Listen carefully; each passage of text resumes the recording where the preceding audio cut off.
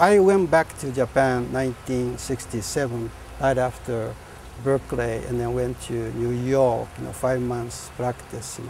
I had a dream to be in New York when I was young. That time, George Chakeris, those kind of things.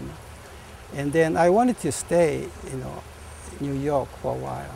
But again, Expo, Kyoto University, those kind of things. And then I went back, to practice for a while. In 1969, Kyoto University is a riot.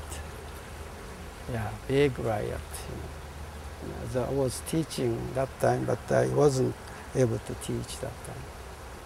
And also I had lots of influence from Berkeley, freedom. I was really, on the side of the students as a teacher, but I was trying to help students, to develop their understanding of, policy and so forth.